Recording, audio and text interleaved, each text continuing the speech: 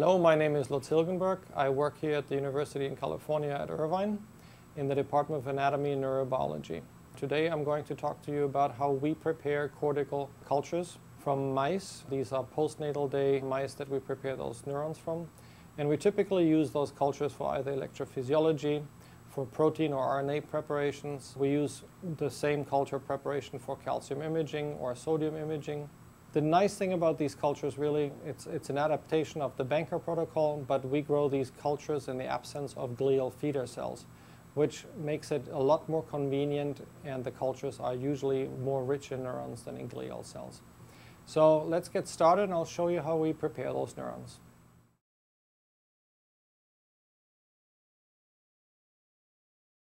All right, now we are at the point where we can remove the brain and start doing the actual dissection.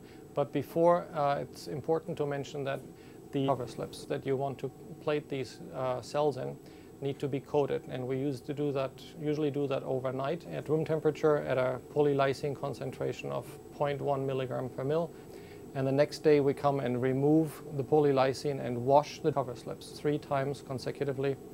Depending on the application, you use big dishes or small dishes, or you can use glass cover slips.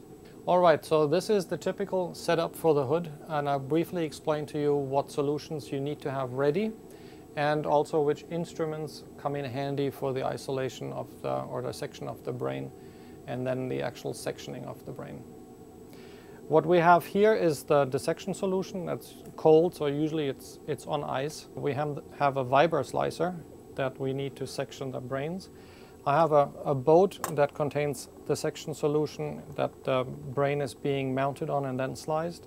And I have various tools that I need for removal of the brain. I have an agar plate, it's 4% agar, that I use to hold the brain in place. We need a syringe, a couple of sterile filters, Whatman paper, dishes, petri dishes of various sizes, and this is my mouse pipetting tool. I also have pulled glass pipettes in here. Those are glass capillaries that I use as dissecting tools, as well as to pick up the brain pieces and basically triturate these. So our enzyme solution contains dissection solution. There is L-cysteine in there to activate the papain, as well as 0.1 normal sodium hydroxide to balance the pH. Once you add the papain, this solution is a bit opaque, and it needs to clear before we can actually use it for enzymatically digesting the tissue.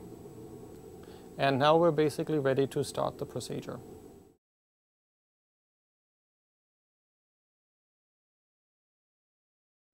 The Vibraslicer has been prepared. I've inserted a blade that sections my brain, and I've also stuck the vessel underneath that contains the buffer and supports the brain. And I'm ready to get the agar block mounted onto my support plate that will also support the brain. So this agar has cured. It's a 4% agar, and I'll just go and cut right through an area like this, and on the sides basically just get a rectangular agar cut out. Then I'm using a spatula, and I'm just popping this piece out of the agar block. And now I'm going to glue this agar onto my support plate with the flat side of the agar facing forward. So this is the support that the brain is being glued onto and then is held in place by this agar. So when we do the sectioning this way around, the brain doesn't move backwards.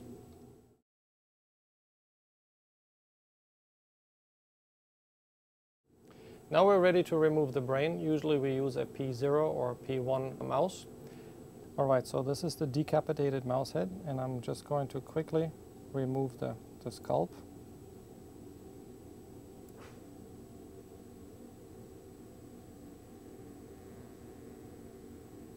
I'm first going to cut the muscle band that's right here and on the other side, and then I'm going in with my scissors. I'm very careful that the inner side of the scissors is not going to damage the brain, and I'm cutting around the skull on both sides.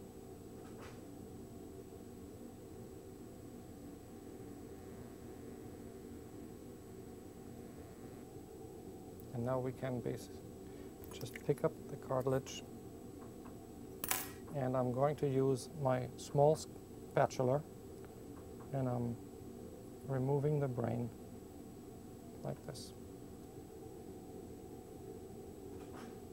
So this brain then goes into my petri dish that I filled with dissection solution, and it has a Whatman filter paper on the bottom. And what I'd like to do now is cut the base of the brain so I have a nice solid flat area to mount the brain onto my holder. So I'm going to put a very small drop of crazy glue onto my support plate. I'm going to pick up my brain now with the spatula, and I'm using my curved forceps to help me with this. And what I want to do is basically drip off a lot of the excess liquid that I have from the dissection solution. And I'm going to mount the brain against my agar support.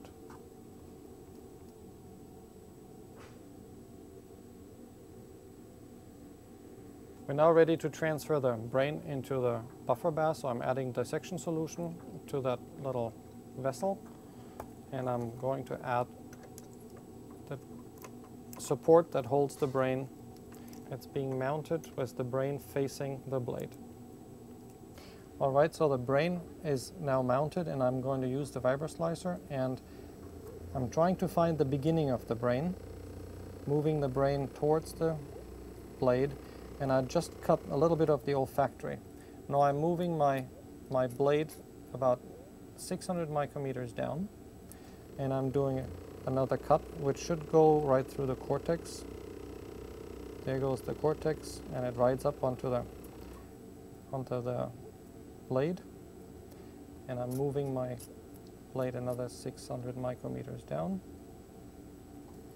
and I'm cutting the second section. It's important that this is done continuously without interruption and nice and smooth, and when you withdraw the blade, you stop the Vibraslicer.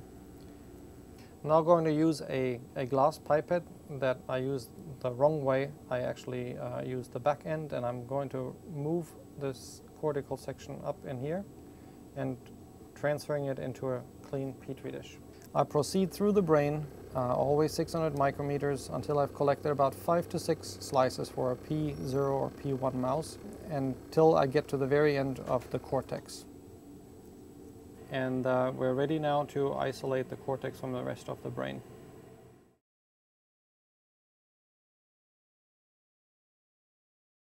All right, so I'm using these glass pipettes that are pulled glass pipettes. They're sharp as dissecting tools, and I'm usually starting with the first section I got, which is the smallest, and the olfactory we have to remove, and I'm also trying to remove the meninges from this prep.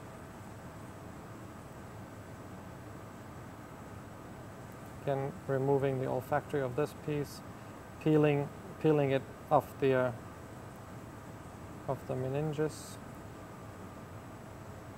and sometimes you have pieces that you can't separate as easily, so just move on and leave those behind. The good pieces I always move towards one end, and I'm going to work my way through one section after the other. It's important that you get rid of the meninges, and also when you look at these sections, sometimes you want to go and flip them over so you can better see where the fiber tract is. That contains most of the non-neuronal cells that you don't really want in this preparation. Okay, in this section you can clearly see this fiber tract underneath the cortical layer. So I stab right between where the cortical layer ends, and I'm pointing out the fiber tract that has most of the non-neuronal cells that we're trying to avoid in this preparation. So I'm cutting along this line, trying to leave the fiber tract behind.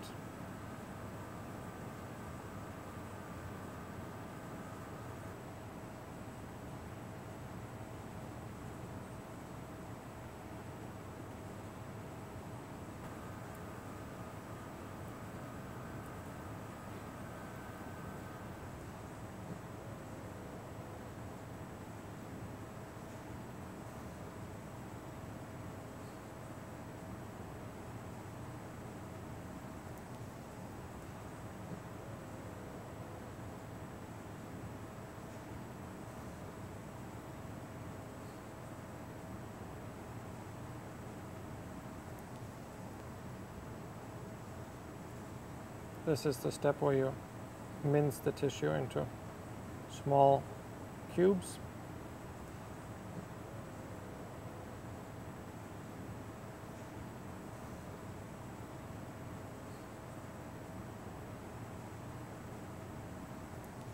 All right, I'm sterilizing my enzyme solution now through a 0.22 micron filter attached to a syringe, and I add that straight onto my cortical pieces,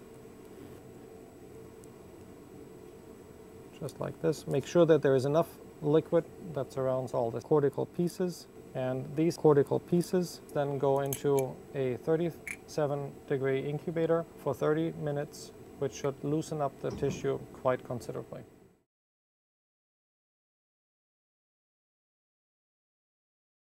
So it's been 30 minutes that these cortical pieces have been incubating in the incubator.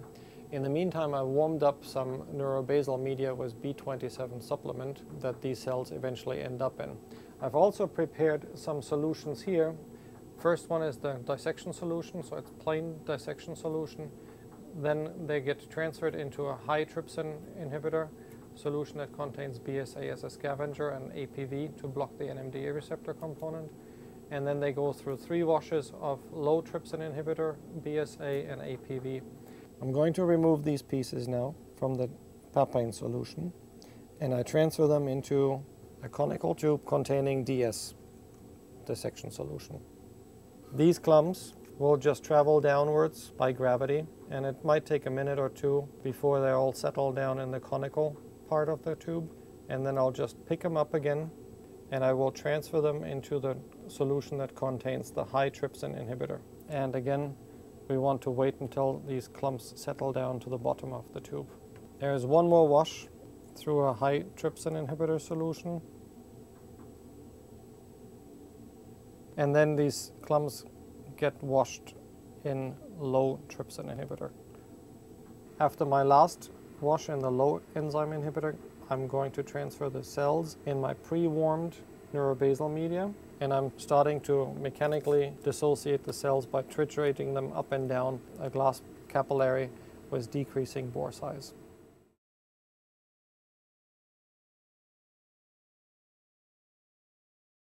I'm going to triturate the cells now and the tissue clumps, but before I do so, I will remove all the debris that is visible here.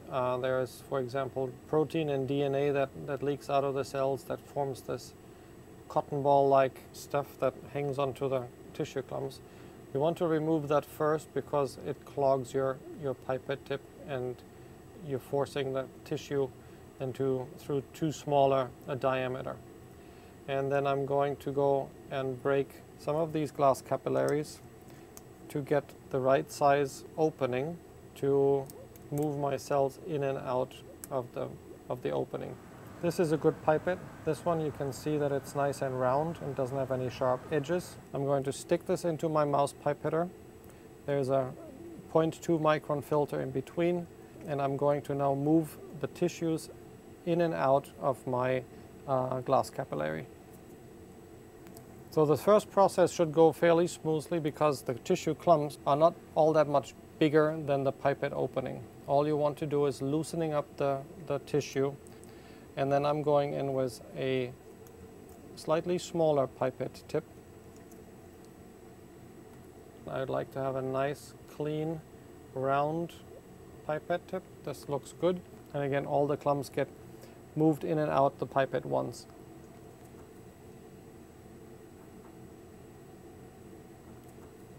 So the tissue now is very soft and loosened up that if you resuspend these clumps in media, the cells will basically fall out. I'm now going to transfer all my dissociated cells into a fresh 15 milliliter conical tube. And I triturate them maybe 2 or 3 more times, gently up and down, to break up cells that are still in those larger clumps. And then we want to wait 1 or 2 minutes for the big pieces that are still in there to settle down. Also, you might have glass pieces from your glass capillaries that you broke off. That should settle down onto the bottom, and then we can use aliquots of this to plate out onto polylysine coated cover slips or dishes. And I'm plating out 80 microliters onto this glass cover slip that has previously been coated with polylysine. And it forms a nice bubble. These cells will eventually settle down and adhere to the glass cover slip. So after about an hour, the cells have settled, and I'm going to add, very gently, some more media to the entire dish.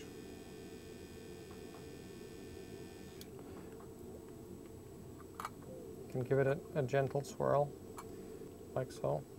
And then these cells go into the incubator at 37 degrees, and tomorrow I'll feed them with conditioned media.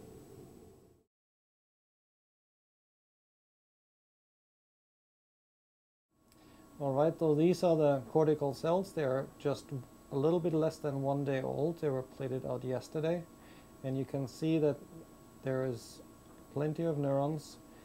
All have lots of long neurites, and there's also some cell debris in there. Those are the cells that didn't make it, and these will wash out in the next couple of feedings. The dead cells are the very small round cells with the ruffled membranes.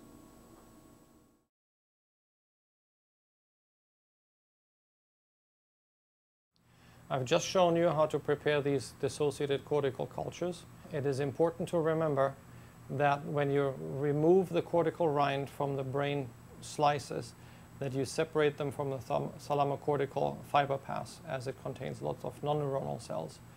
Also, when you triturate the cells, do not over-triturate, as that basically kills off most of the isolated cells that you've generated by now.